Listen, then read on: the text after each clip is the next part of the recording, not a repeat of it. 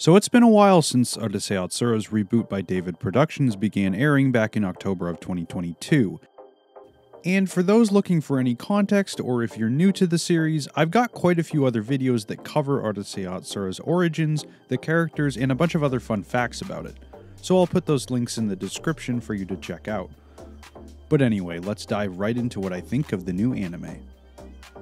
So I'm glad to say that the new Urusei Yatsura series has a very robust start.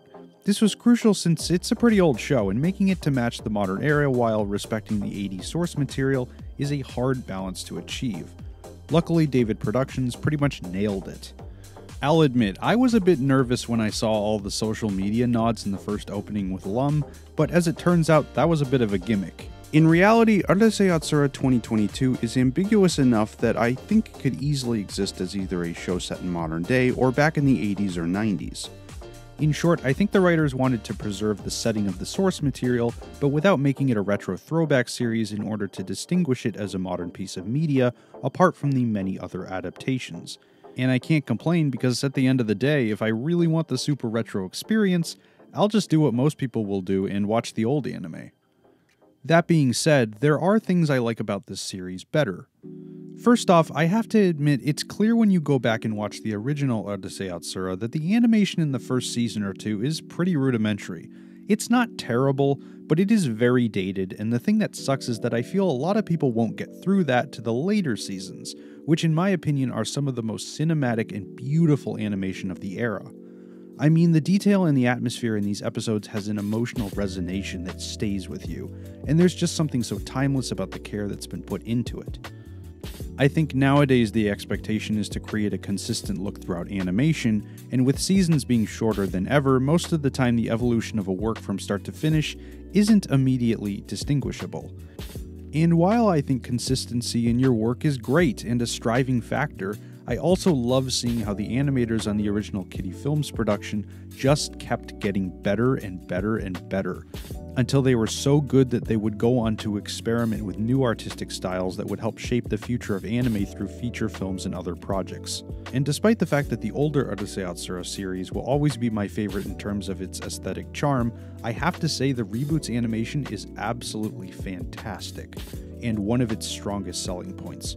Almost every character is very faithful to the manga in the way they look and move, and Lum even has her rainbow-colored hair, which was changed to the iconic green color in the original anime due to the difficulty of creating it through cell animation. There are of course some drawbacks, like how some of the detail has been limited, particularly with characters like Magane, who, love him or hate him, was very expressive and well animated in the original. Now he just kinda looks like a potato with glasses. We did get Kosuke as a trade-off though, Ataru's original friend from the manga, so there's that anyway. The characters also sound great for the most part. Sumire Uesaka and Hiroshi Kamiya do an incredible job as the iconic couple, and despite what some may say, I think they live up to the task in pretty much every way. I also checked out the dub, and while it's definitely not my cup of tea, I think they do a pretty good job as well. In regards to the casting quality, I'd say this for almost everyone. There are a couple of characters such as Sakura and Ryunosuke who I feel don't perfectly fit their roles, but it hasn't ever bothered me or anything. Plus, having the legends themselves play Ataru's parents really hits home that there was a lot of love and thought put into the casting of this series. But anyway, that's a lot of the super positive stuff. Now let's move on to one of the biggest subjects of this video: pacing. So the pacing is interesting, and by interesting I mean a bit frantic.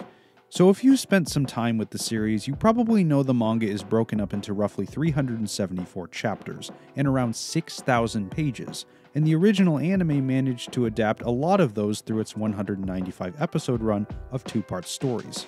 So at a runtime of about 46 episodes, the new adaptations got an ocean of material to choose from, including not only the manga, but also the original anime episodes and the movies as well.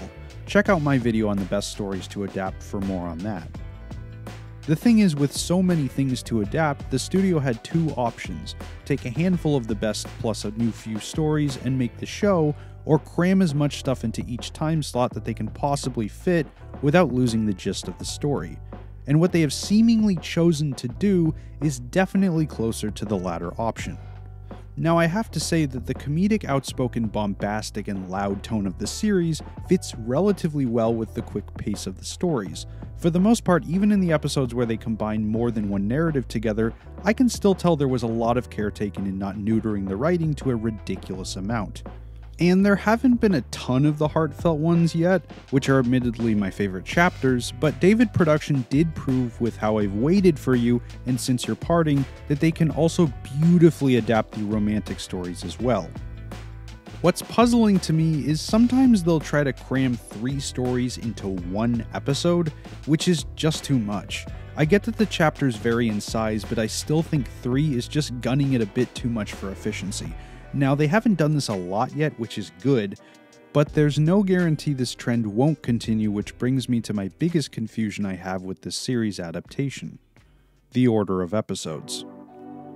It seems as though the goal of this adaptation is clear: introduce as many characters as possible. The thing is, characters like Ryunosuke and her dad didn't even show up until about halfway through the series or more, and Ran and Ten had a few books before they made their debut. At its core, Urusei Yatsura is a character-driven narrative, which is probably why they're doing this. They're almost halfway done with the adaptation and they still haven't brought in all of the cast, so it's understandable why this approach might seem necessary. And as a first-time viewer, it probably doesn't seem weird at all. I did say in my original video that you could skip around reading/watching Urusei Yatsura, and because of its weekly resetting storylines, the series never relied on reading order, whether it was chapter 5 or chapter 175, and I still think that mostly holds up here. It's just, as a fan, I feel they might be skipping over some of the best episodes and leaving things a bit abridged. A lot of the great stories came in the books between the introductions of different main characters, but since those books are skipped over in favor of rushing to adapt new character introductions, we jump from like chapter 6 to chapter 82, and there isn't much of an incentive at that point to turn around and adapt one of the earlier chapters that was just skipped over. New characters being paced out between books or seasons allowed current characters to be focused on and developed properly, so that by the time Lum's friends were fully established or Tone's sister Asuka showed up, we'd already spent a lot of the series watching the other characters grow and were ready for a new challenger to arrive.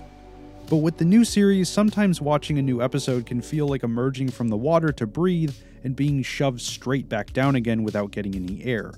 To be honest, I think most of the character introductions have been done pretty well, and it's clearly the direction they've chosen, so in that sense I'd say they're doing a solid job.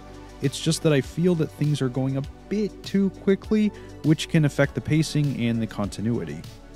Moving on, the tone is kind of interesting. As I said earlier, I feel that the tender moments have been done really well in this series, and that despite the fast pace and condensed narrative style, the stories pretty closely follow the source material. One of the things I really liked about the original anime is how it was able to shift from happy to sad to wacky to dramatic in a very smooth way, which never felt too immersive, breaking, or weird. And though it wasn't perfect, I think it laid a pretty good foundation for what this show could do. And so far, the reboot seems to know when it wants to slow down and tell a loving story, or when it should speed back up to tell a comedic one. We get a similar overly bombastic and super loud presentation for most of the episodes, but to be honest, this does a decent job at translating the comedy from the manga and pointing out a lot of the absurdity of Lum and Ataru's adventures. The show never takes itself too seriously, which is really good, and in some cases I'm even hoping it diverts a bit from the original manga.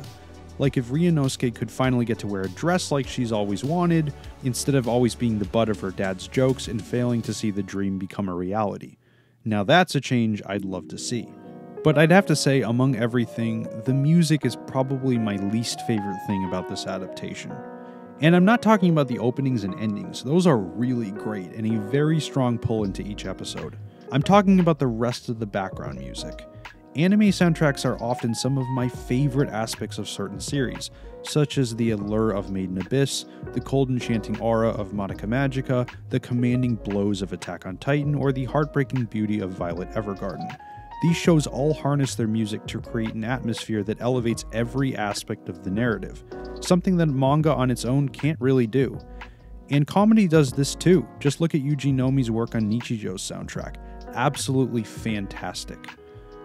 But Urusei Yatsura 2022, despite having a rather large soundtrack, doesn't seem to have that many memorable moments. It also has a tendency to recycle the same, admittedly bland songs, and to be honest, I feel it takes a backseat to the beloved soundtrack of the original anime.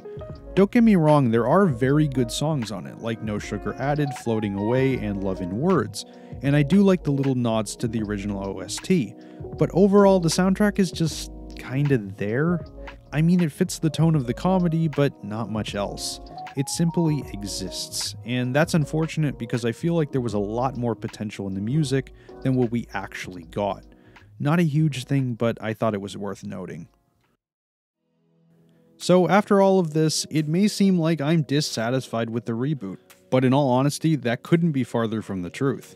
I love the new anime, I think it's fantastic. And most importantly, I think it's overwhelmingly succeeded in bringing new fans all across the world to the franchise, as well as reinvigorating Takahashi's work in the public consciousness.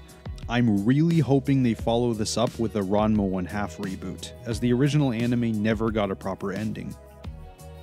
I've been critical because I care about this series a lot, and even though I've got a few little nitpicks, I am confident in saying that David Production has more than delivered on their promise of bringing Lum and Ataru to the 21st century. It's magical to see the characters revived on screen, and especially to see which manga chapter they'll bring to life every single week.